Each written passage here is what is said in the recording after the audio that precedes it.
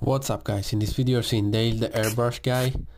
Here he's using his airbrush to paint Spider-Man, who's painting a graffiti piece with a spray can. I think his level of skills is incredible and the final result looks absolutely amazing. So be sure to watch the video until the end and let me know what you guys think in the comments. And if you would like to support me, subscribe to my YouTube channel, turn on notifications and check my brand Be Different clothing.